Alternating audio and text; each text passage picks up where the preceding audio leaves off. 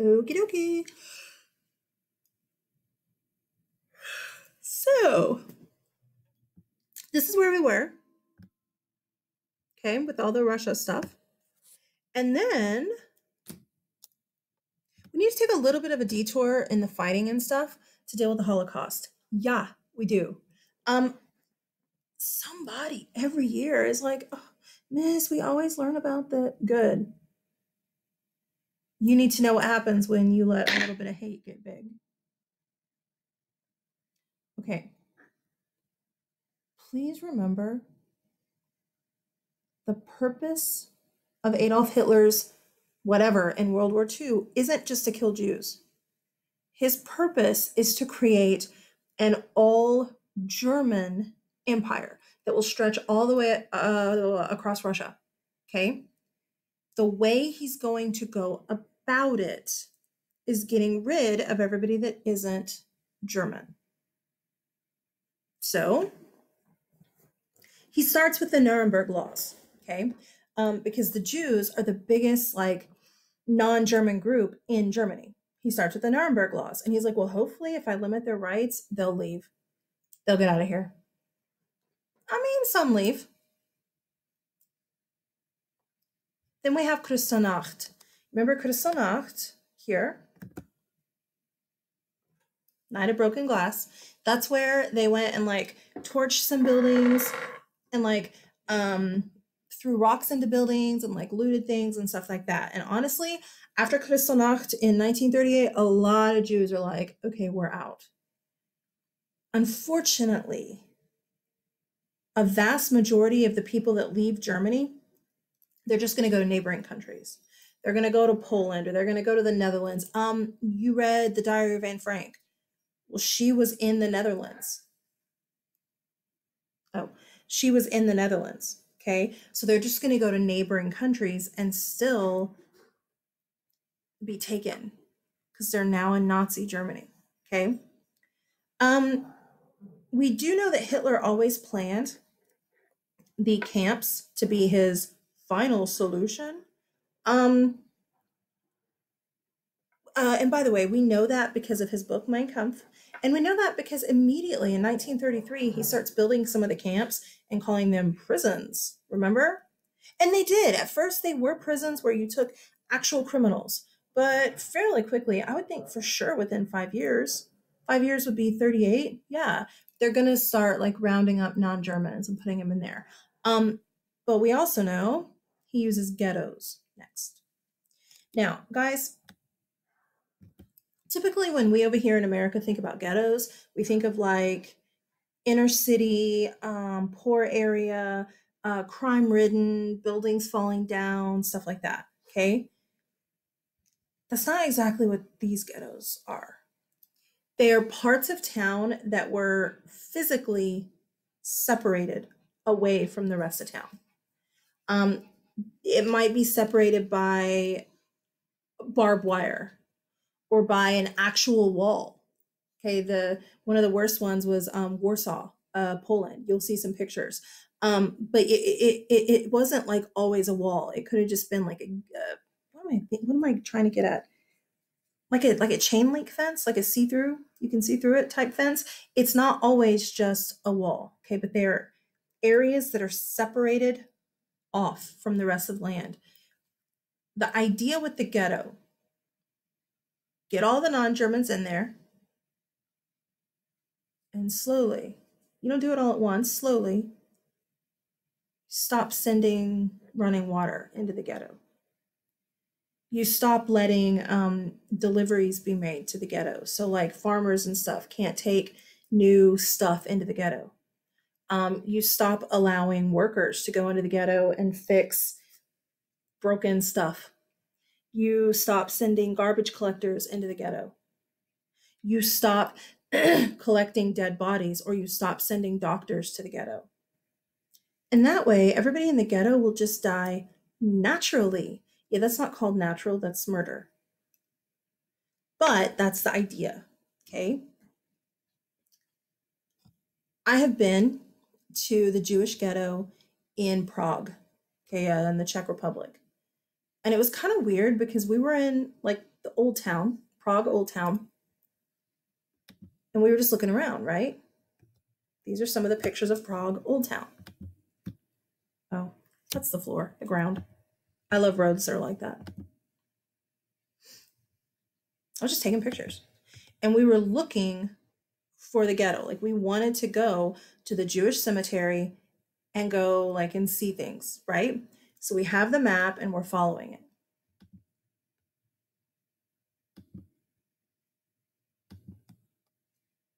Cool, yeah? Look at all these pictures of Prague. We didn't even realize when we were in the ghetto, which is weird. There's my mommy right there.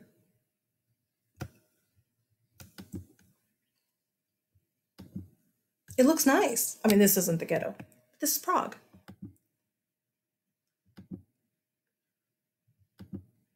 And then look.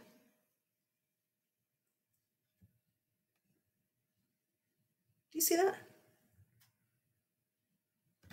Start digging. We were like, oh, because we kept looking at the map and we were like, this should be the ghetto, but like, it doesn't look any different. It looks normal. Finding the little, like, the graveyard, and I want you to see some of that too. Finding the Jewish cemetery, we were like, where is this thing? Like, you would think that we'd be able to find the Jewish ghetto. Easy. All of these pictures are Prague, if you're looking. I know I'm going fast, but this is all Prague. Prague is where I showed you pictures of the communist bloc, the communist buildings also. This is the, right here, the old Jewish cemetery, and I don't know how you say that, dates back to the 1400s. And I actually saw some of these that were like from the 1600s. Oh, it's gorgeous. Let's see. Blah, blah, blah, blah, blah. Here it is. It's on the Jewish quarter of Prague. So like that's where the ghetto was. They just like took this area of Prague that wasn't a great area back then and said, okay, this is where all the Jews and non-Germans have to go. And that became the Jewish ghetto. And then there wasn't room. So they just started like stacking the dead on top. And this is actually like this graveyard, cemetery or whatever, is actually like this big hill because they just kept burying bodies on top. It was just wonderful. Look at that. Isn't that beautiful? So cool. But my point is today, most of these ghettos are just parts of the cities. Like you don't even really notice a difference. We couldn't find it. It took us forever because we really didn't notice a difference in the city. We just suddenly were, oh, we're in Jewish Town or whatever it was called. Old Jewish Town, I think. So that's kind of the idea. We'll just starve them out. We'll let them die naturally. When you cut off supplies, that is not natural death. Unfortunately, from Hitler's point of view, that just was not happening fast enough. Man. So he goes into what he calls his final solution to the Jewish problem, the camp system. Now, guys, there's actually two different types of camps. People tend to lump them all together and call them all concentration camps, but they are not. There's actually two different types. You have concentration or work camps, and then you have extermination or death camps. Okay? You die at both. But the purpose of an extermination camp is to systematically murder people. Get rid of as many of them as possible. The purpose of a concentration camp, it's also called a work camp for a reason. The purpose is to concentrate people, to keep them and force them to work until there's room at an extermination camp where you then send them later. Okay? A lot of people that were sent to camps, most of the time they didn't just stay in one camp. Okay? Whenever a camp would be liquidated and everybody would be sent from one camp to another, typically they were being sent from a work camp to an extermination camp. Not always. If you were lucky, you were sent, oh, I say that like lucky, really? But if you were lucky, you were sent from one work camp to another. But that wasn't, usually the case. Okay. I got a lot of pictures. And I have been to a camp called, you don't have to write it down, just so you know what it looks like. Dachau. People here always say Dachau. Dachau. Okay. Dachau is outside of Munich, kind of Munich. So it's like in Bavaria, southern Germany. Okay, a little disclaimer.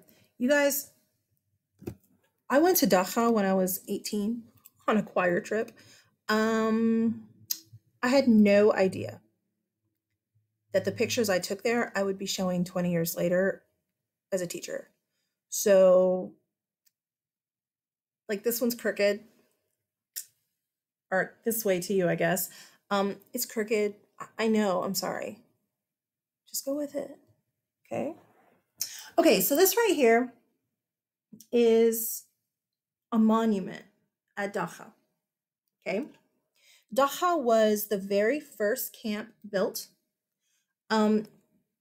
It was used as a prison first, and then of course a camp later. It is a concentration camp. It's not until the end of the war, I think it was like 1944 or something, that Hitler turned every concentration camp into an extermination camp because it wasn't happening fast enough and he knew he was losing the war anyway. Okay, so this right here is a monument. This right here, this sculpture didn't exist back then. It's there now to remember the dead. And what you're seeing is just a mangled mass of bodies. You see feet, hands, heads, okay? And look at the overcast, by the way. Y'all, I didn't, what's the word? Edit these pictures. I mean, first of all, they're just, from 1996, but the day that we went to Dachau, it was really weird. And it was like, it looked like this. It was just kind of a solemn day in Germany. It was just strange. This is actually the first view that I had of Dachau. We parked kind of far away and then we had to walk through trees and this beautiful path. I mean, it's not like the camps are, on the main road saying, hey, welcome. Mm-mm. So we had to walk through all these trees. And this is the first view that I had of it. We came out of the trees and I was like, oh, shoot.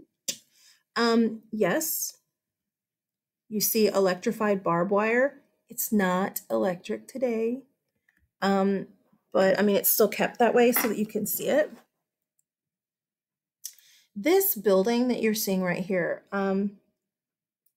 most of the buildings at Dachau were burned because typhoid fever disease was so bad that and it was us, the Americans, that liberated Dachau.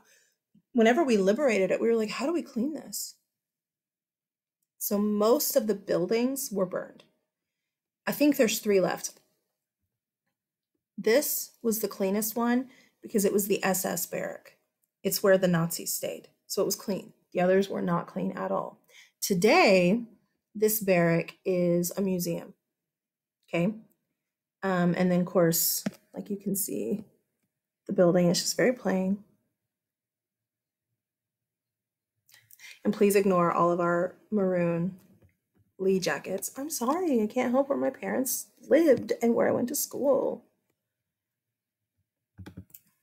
This right here is another memorial that wasn't actually there back then. It's just a memorial right here. And here in several different languages, it says nie wieder. Nie, never. Wieder, again. Nie wieder, never again. This right here is the camp. Today, you're like, oh, it's a bunch of nothing. But back then, Do you see this clearing right here? There would have been a building there, a barrack, but they burned it. Again, because of disease. If we go in a little bit closer, you can see another line right here where another barrack was and all the way back. And this barrack back here, see it, is the one that you'll see close up in a minute. This is for people to see what it was like. The main like road comes down this way. You can see some of us choir kids walking. And then like you have this, all of this right here on one side. On the other side of that road where everybody is, it looks the exact same as this. So you have another barrack over here way back in the back, and then you have all of this that is burned. Okay. This is up close, and again, I'm sorry, it's crooked. I wasn't a photographer at 18, but this right here is up close showing you that barrack that wasn't burned. Okay. Very simple, very plain. And this is inside. You have bunk beds, 3 high. You have some benches, and that's it. Our tour guide was telling us that, you know, every camp is different, okay? But he was telling us that these beds are 5 feet long. So from here to here, it's only 5 feet. Guys, I am 5 foot tall. I'm a hobbit. And you guys have stood up against me, and you're always like this. Mitch, you're so short. Most of you couldn't lay flat in these beds. He also said quite often you would have 2 people to a bed.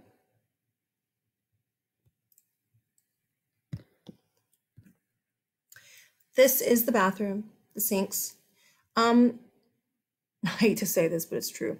They're kind of like our sinks in our bathrooms where you just stick your hand under and it just comes out. Okay, there's not like anything. You just stick your hand under and it comes out. Way back in the back, but it's too dark, you can't see. But way back in the back, there was a toilet. It's just a thing that you sit on. It's nothing exciting. I love this picture. I include this picture because you can see the main road, okay? And on one side is all that burned stuff and the barrack. And then on the other side is all that burned stuff and the barrack, okay? This right here is a Catholic memorial. This right here, I think it's the Protestant memorial. And then over here on this side behind these trees is a Jewish memorial. So they weren't there back then. They're there now today to like pay your respects or whatever. But that's not why I love this picture. We were a bunch of teenagers when we went, and there were, I don't know, 300 or whatever of us. And we were teenagers. Think about how y'all act in the hall. You're not bad, but you're loud and you're like, hey, and you like hug each other, and right? So were we. But look at how my friends are walking. By herself, by himself, by himself. I love how Kim looks right here. She's like, by herself, by himself. They're together. But it was like you felt, I don't know how to explain it. When we got to Dachau, you felt that what happened there was big. You could feel it. And I remember this walk. We were actually on our way to the crematorium. That's where you burn the bodies. And I remember this walk like it was yesterday. Because as we were walking, I was looking down at the ground. I wasn't walking with anybody either. But I looked down at the ground and I thought, somebody was beaten right there. And I'd walk a little bit. Somebody was spit on right here, and I'd walk a little bit. Somebody was murdered right here. Somebody was raped right here. Somebody was whatever right here. And I kept thinking, oh my gosh, this is real. This isn't some historical story. I just remember that walk being like so powerful. This right here is the crematorium. Dachau is not, was not, whatever, an extermination camp. It was a concentration camp. It's a work camp. People farm, people make weapons and stuff like that. Um, they only had four ovens for the bodies. Extermination camps had a lot more. In some cases, like hundreds. Okay, but Dachau only had four, and this is two of them. Right next to this, in fact, to the right of this, it's the exact same. A body could go in there and you'd shut the door and burn it. A body would go in there and you'd shut the door and burn it. This room right here, it says at the top, Hier werden Häftlinge gehängt. This was the hanging room. Here were people hanged. Right here. You see it in English. The hanging room. They would basically hang you from these things and kill you.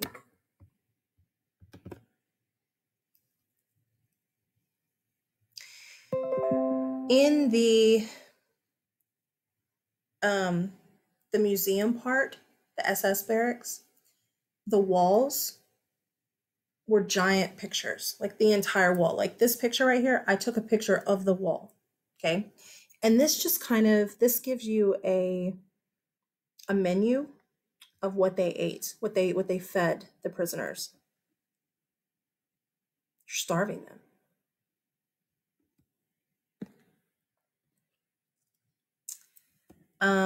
In the mornings, afternoons, evenings, basically breakfast, lunch, dinner. So in the morning, you got 350 grams. I don't know how much that is, probably a piece, but I don't know, of bread as your daily ration. And then you get a type of coffee. Lunch, 6 times a week, you get a little bit of, crap, I forgot what Reuben is.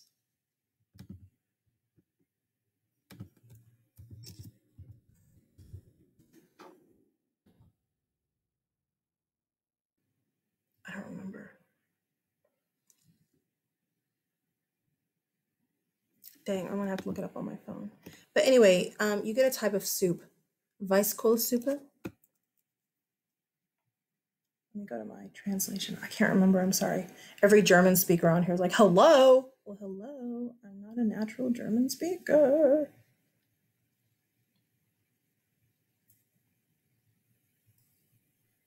Turnips. There we go. So yeah, vegetables, some turnips. Or Weißkohlsuppe. Weiss is white. So that's like broth. Okay. And then right here, 1 time a week, you would have noodle soup. Evening, dinner. 4 times a week, 20 to 30 grams of sausage. Now this word's important. Oder. That means or. Oder does not mean and. Oder means or. So sausage or cheese. Are they going to give the prisoners a lot of sausage? That's probably going to be for the SS soldiers. And then whatever liter of tea. And then here, 3 times a week, you get 1 liter of soup, probably whatever soup is left over.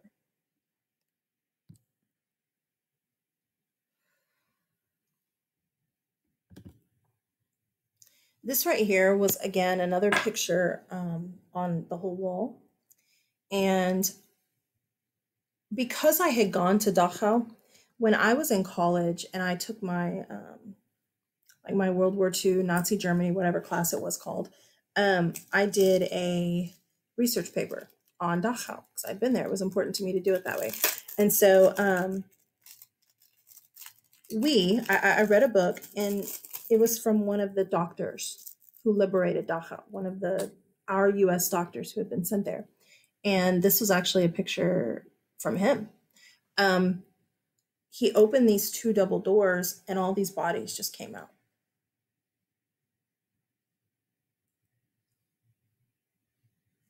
You don't treat human beings that way. I don't care if they're dead. I believe the body is just a shell also, but you still don't treat them that way. It's just,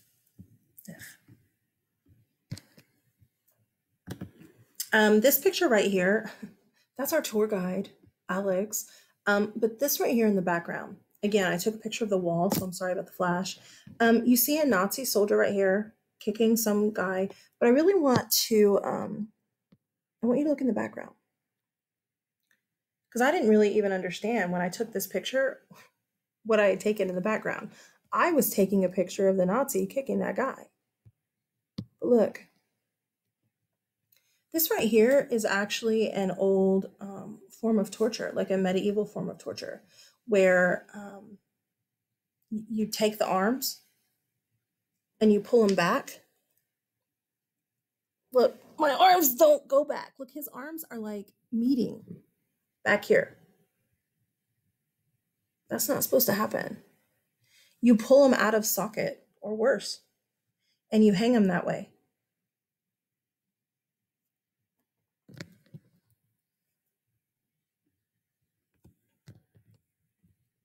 I can't change it. I can't change the picture. Okay, let's do this.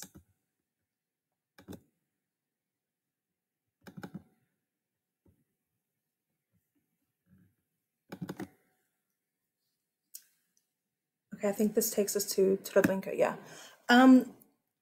These are some pictures of extermination camps. Some of the worst extermination camps were in Poland because there were more Jews and non-Germans there than, of course, in Germany. Sorry. So, one of the bad ones was called Treblinka.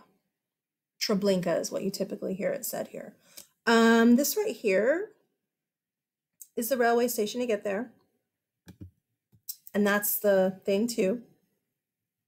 There's nothing there anymore. Treblinka's gone. There is a memorial. You could go. All these rocks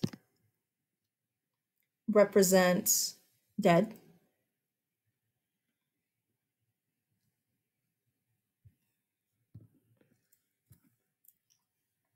Look at all these rocks.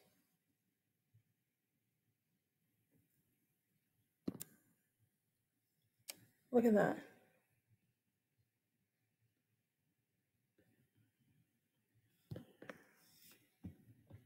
And why did those people die? What did they do?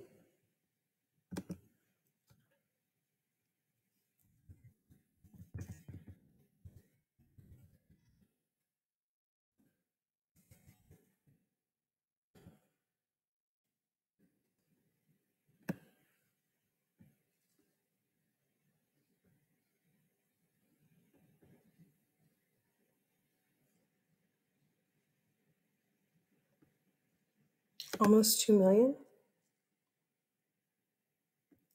The plan was to murder almost 2 million. So I don't know exactly how many deaths are attributed to Treblinka. 2 million.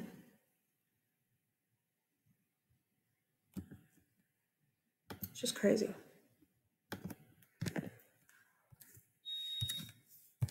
I can't move it again, you guys.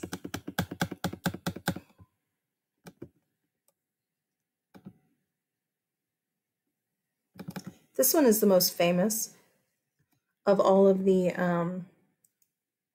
extermination camps. Auschwitz. It's not Auschwitz. Auschwitz. Auschwitz is the extermination camp that has the most deaths attributed to it. Sadly, though, whenever they would like bring the prisoners through the gates, you saw this famous saying, Arbeit macht frei. Work to make free. Work will set you free. People thought that they were being sent maybe from one work camp to another work camp, but they weren't. This is where Anne Frank died. It was Auschwitz. Okay.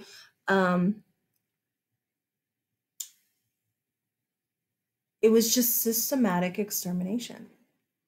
You would get off like the train, like you would get there and they would divide you up. Old people, young people, men, women, whatever. the strongest looking people would be kept at Auschwitz to work. I mean, if you were lucky, you survived Auschwitz because, of course, they still need people to farm and stuff. But most people were separated. Typically, the old people were taken straight to the showers. You know the story, and they were gassed right there. Then, once all those bodies were dealt with, the next group would be sent in, and they would. I mean, it's just systematic, just murder. Oh my gosh, why can't I move these pictures? Here we go. This is what Auschwitz looks like today. You can go visit. A lot of people go visit. It's just like Dachau, like a historical thing, but also a memorial. This is what it looks like. All these barracks. This right here shows you the barbed wire and the watchtowers.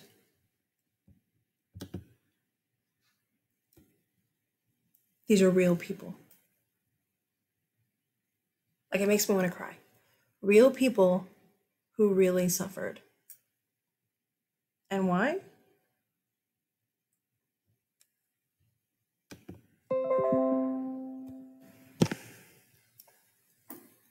Real people. It was not us, the Americans, who liberated Auschwitz. It was the Russians. So these pictures were taken by the Russians, and the Russians were horrified, guys, when they saw. I mean, we were horrified by Dachau, and Dachau was not an extermination camp. So think about that. If there were 2 million or whatever at Treblinka, how many at Auschwitz?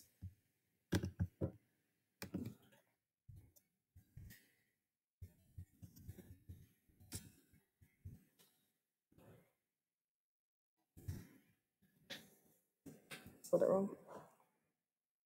Okay, so I need to look up how many died at Treblinka because I think it was just planned. Guys, 1 million people, y'all. It's just crazy. I don't know how many people actually. Oh, wait.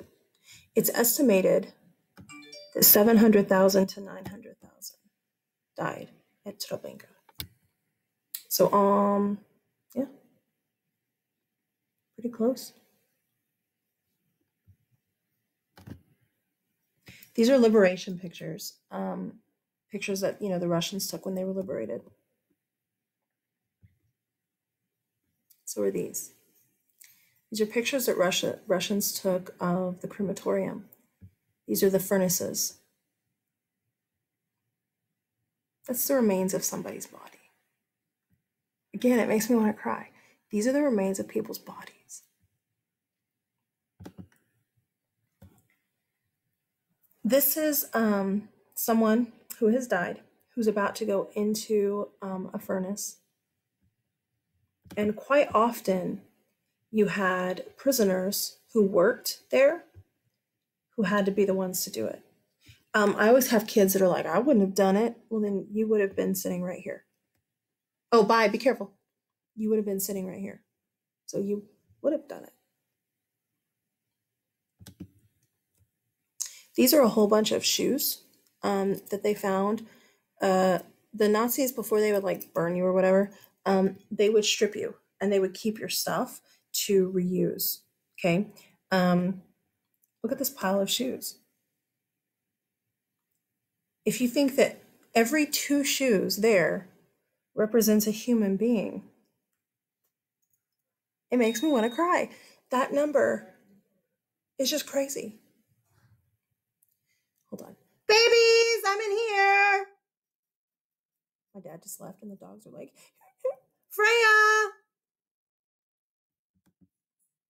These right here are rings. Hey, baby girl. These are rings that the Nazis, again, would take from you. Typically, I mean, they didn't wear jewelry like we do today. So typically, if we just think, okay, each ring belongs to somebody. Think about how many people.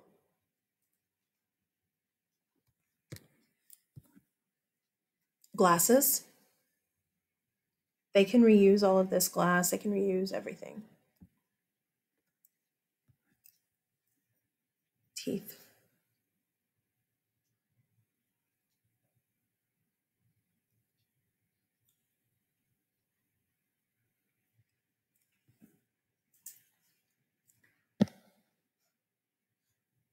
Auschwitz couldn't burn enough bodies fast enough. Um, they couldn't keep up. So there were, and it wasn't just at Auschwitz, it was at other places too, but there were mass graves. What you're seeing here is just a big hole in the ground where you just have bodies. This guy has been recently dropped in there. He's bloated. Whenever you die, gases build up in you. That's why he looks like that. He's bloated from the gases and stuff. I think that's it. Yeah. Um, roughly 6 million-ish people are going to die in the camps. Okay? That's a huge number. Like, I'm not good with numbers anyway. So, I mean, I can't fathom 6 million people. I don't know what that looks like. Do you know what that looks like? Um, Sophie's just staring at me.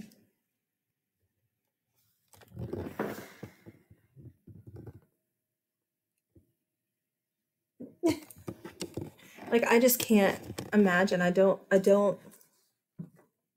understand. I mean, I do. It's hate. Just don't get it. I just don't get it. Crazy, crazy. Sad, sad. Kind of pathetic. Real pathetic. Just sad. And how about nie wieder? Never again.